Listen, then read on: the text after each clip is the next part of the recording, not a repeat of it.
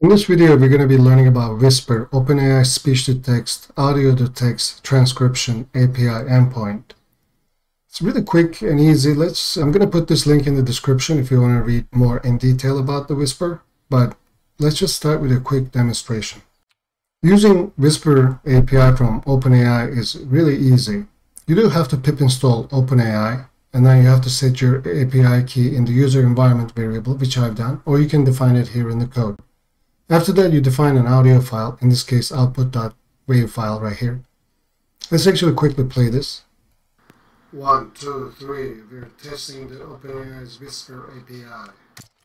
And then we are just getting the transcript. We're making a request to OpenAI with .audio.transcribe, and we are using the Whisper-1 model, and then we are inputting our audio file, which is here in this case output.wave.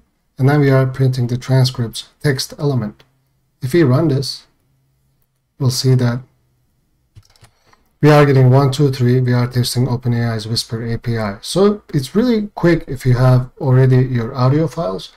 But how about if we want to record audio files? That's why I created two different implementations. Now let's demo these and talk about how we can create something like this.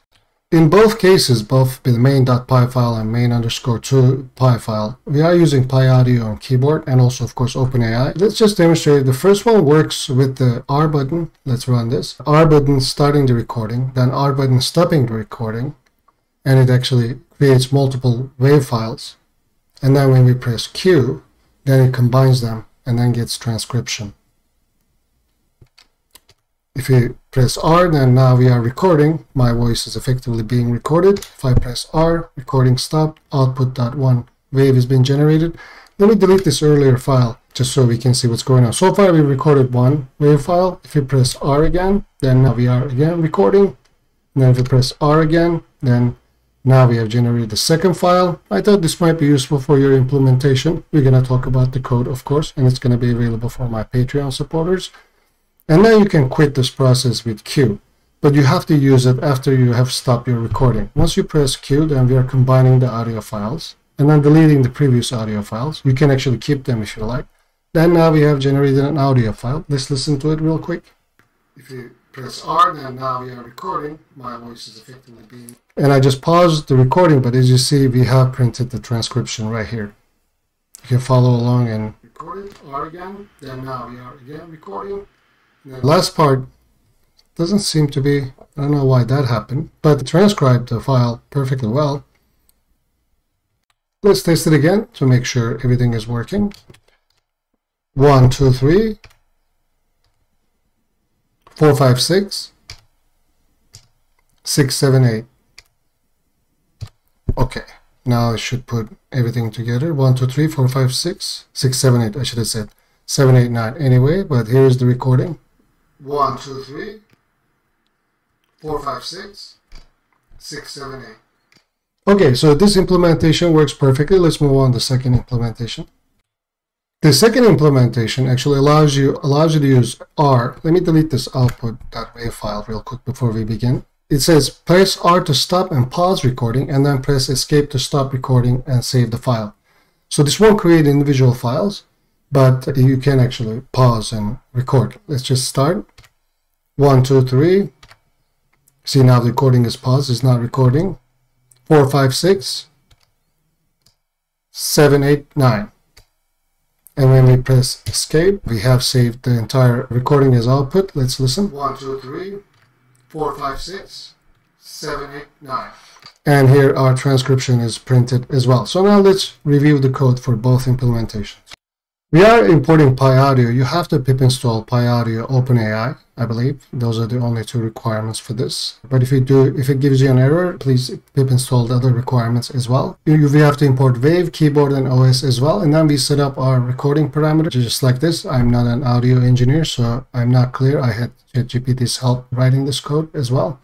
Then we initialize our audio to be PyAudio. We do set a recording counter. This is to keep track of the files we have recorded so that we can actually delete them in the end and combine it into a single one. Then we define a callback function to handle audio stream with those parameters which we have defined.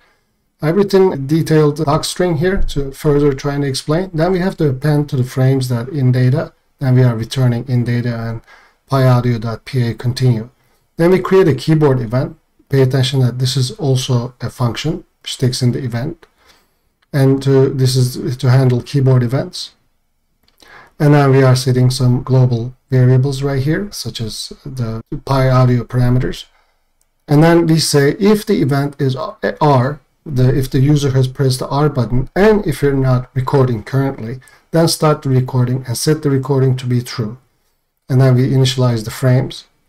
And then wave output file name to recording counter.wave, output underscore recording counter.wave. And then we add 1 to the recording counter to increase the recording counter. We're going to use this a little bit down the road. Then we define our stream to be audio.open, format is format. These parameters we have defined, and stream callback is the callback function, which we have defined right here. And then we just start the streaming, and then we print recording started. Else, it says, stop recording and save the audio file. That is to say, if when the user presses R, and if the recording is set to true, then this else condition will be true. Then we're setting the recording to false. We are stopping the streaming, closing the streaming, and we are actually writing that file and to the working directory, and we are printing recording stopped. And then we initialize recording flag and stream, recording false, stream recording is false to begin with, stream is none, frames is none to begin with, because we are initializing the frames right here. And we are initializing the recorder inside to true with the first R key press. Then we start listening to the keyboard.on press. We are listening for the keyboard button. Now this part is pretty cool. I came up with this as a solution, but feel free to change the code to fit your needs. I said, I just want to run this situation all the time because the audio starts running in a loop. And then if I say, unless if the keyboard is pressed Q, okay? So when true, if keyboard press is Q, I came up with this while loop as a solution, but I'm sure some of you can actually come up with something much better. Please mention it in the comments. So I am running a while true loop to stop this rest of the code from running, because it would also eventually audio.terminate, or will be in this R loop. We are continuously either recording or stopping and writing a file, right? We want to do something else. So that's why I created a while loop. And then I'm just here, just simply checking for a Q button, which is to quit.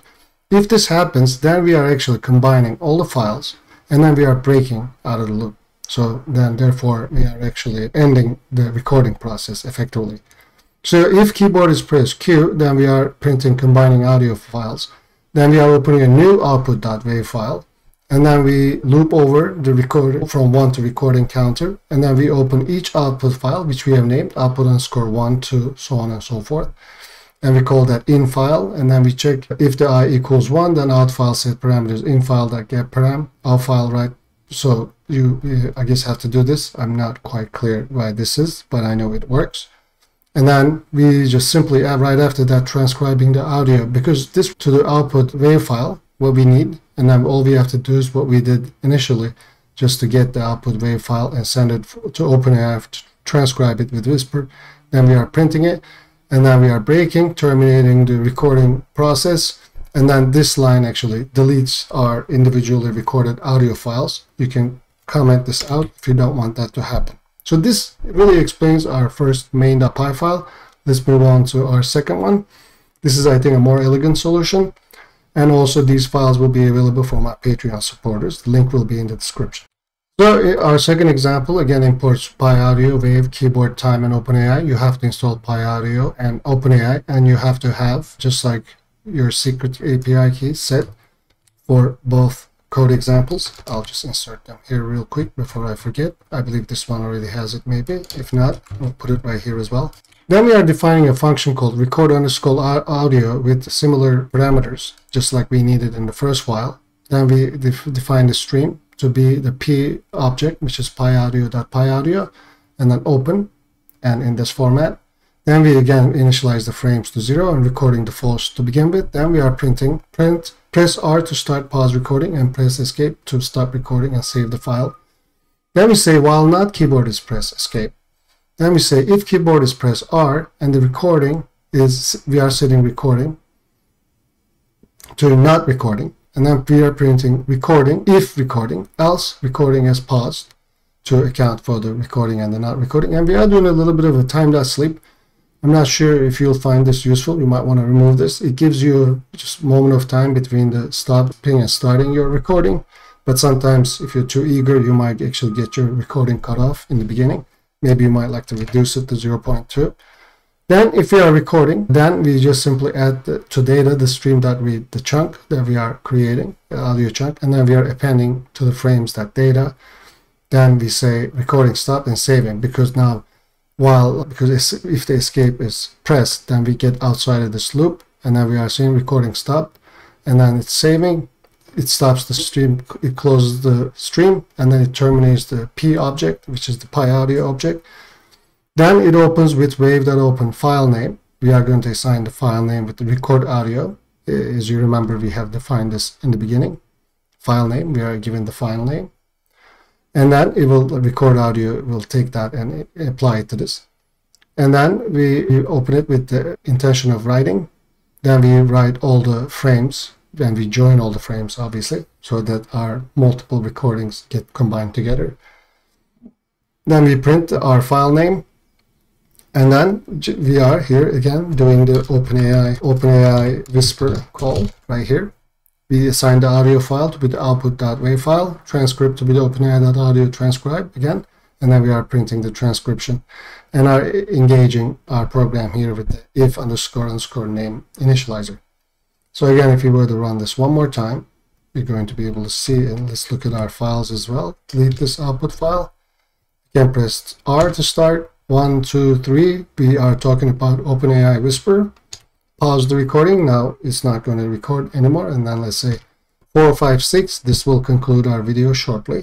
And then we press escape, and our output file is saved, and then we get our transcript. And I guess it made a mistake at the end. Speaking too fast, I'm not sure. You can expect it to do a 100% job, but this is how you deal with Whisper API. Both implementations will be available for Patreon supporters. I have 3 tiers of memberships, and you'll get access to 20+ project code downloads, plus some blog posts, whatnot. $9 should do just fine. And the AI Virtuoso gives you the ability to talk to me 1 hour every month to video meetings and whatnot, if you'd like to choose that option. Like I said, I will put the link to OpenAI's Whisper API documentation in the link. Please read it. It's really wonderful. And also become a member of our echohive Discord server if you like to talk about these things. And see you in the next one.